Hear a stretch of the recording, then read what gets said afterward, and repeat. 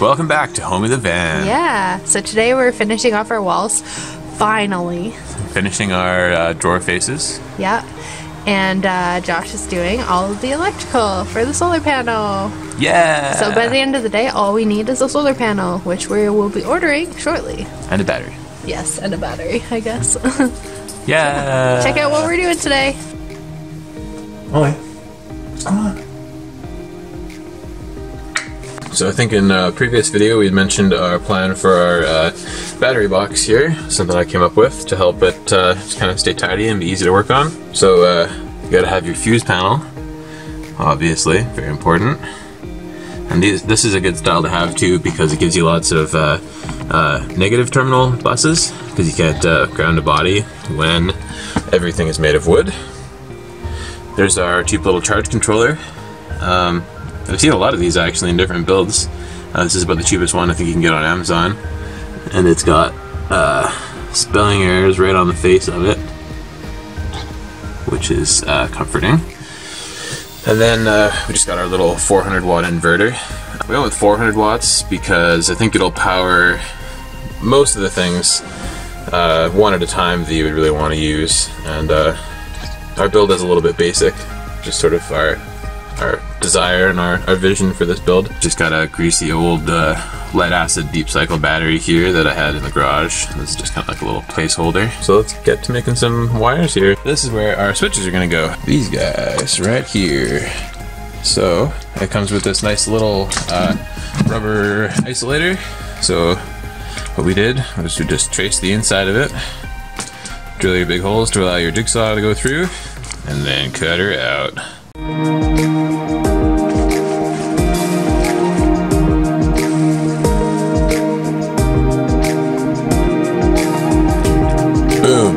There you have it. I just temporarily hooked it up just to show it off here. There she is.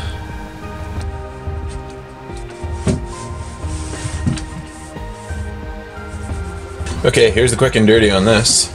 So starting from our switches, we've got our switch for our fridge circuit, and that's actually going to activate a 12 volt relay like this one, because there's going to be a constant circuit, so I figured it'll be better to not have that going through our switch constantly. This is going to be for our inverter, and that actually already is responsible for this relay. So it activates this relay and sends current to our inverter, and then I'll just leave the switch on. This switch is going to be for our 12 volt audio amplifier, so it'll live in here with the rest of our electronics. This switch is for our overhead lights. It's a little gross back there right now, but our wires come in through here, come out through our bulkhead, and then into our wire-torium there. And then this is of course where our battery is going to live. So the first tip I have, these little butt connectors that you get with the plastic tip on them, you can still get these, but don't use the plastic tip. These make a really bad crimp, and you can't tell really if you've got a good insertion, you know, and you can't really see your crimp. So what I always do is I buy these, pull that little guy off, just like that. Then you want to get some heat shrink tubing. This stuff here, this is a little bit small, but it's just for demonstration purposes. Get your wire, before you strip it, slide it on there, strip it. You can see how much nicer these little guys go on there now. Just like that. Get your crimp. You want to be wondering when you're driving down the road about all your crimps and if any wires are falling out of them. So then you get your heat shrink tubing, slide it over like that, and then you would heat shrink, but I don't have my torch. What I was talking about with my heat shrink, so this is why you want to get rid of all those little plastic things. They take up a lot more room as well. So you can see mine looking all nice here. My next tip is just make everything look nice. The more you keep everything looking nice and tidy, the easier it is going to be to figure out if anything's gone wrong with it, you know, you're troubleshooting down the road, and it just makes you feel like you know what you're doing. I'm only kind of just getting started with this particular build. I'd say I'm probably 60% of the way through running all my wires and everything, but yeah, that's huge. Just keep everything looking nice. Yeah. So that's it for wiring for today. Now we get to finally finish our ceiling and our paneling for our wall and our window. Keep her tuned in tight.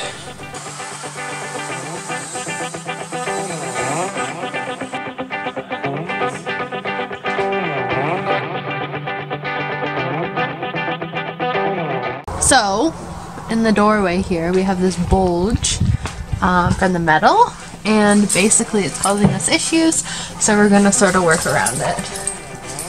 Here it is. Perks of working in a van.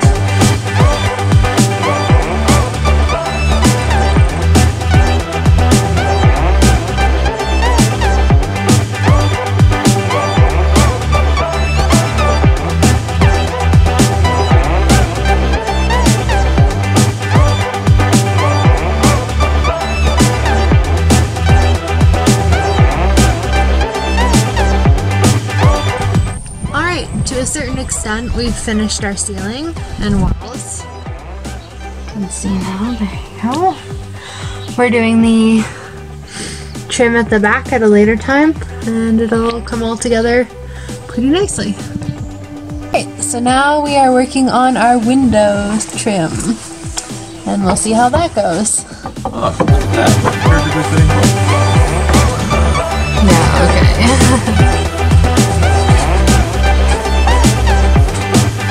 That looks really good though. Yeah, it does too.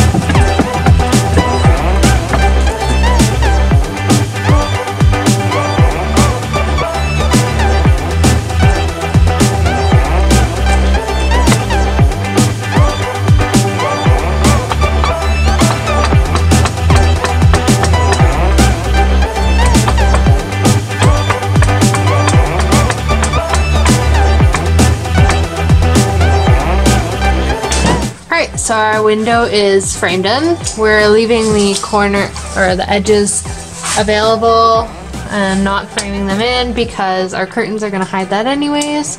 And now we're moving on to the next window.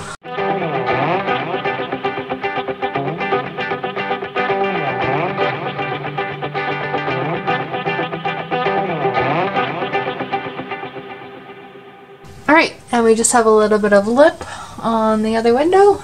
We used a couple 1x2s and we're all done.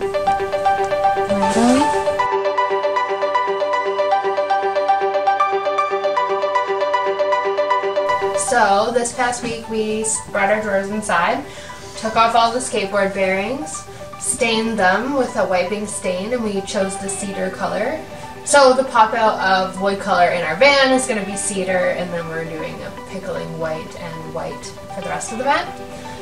So this is one of the things that's going to be cedar. We just taped it, and so the inside actually is not stained, just because it's going to be really hard to get back in there and do the staining because these are fixed pieces. So we just chose to stain the outside, left the inside rough so that anything we put in there, it would ding it up and such.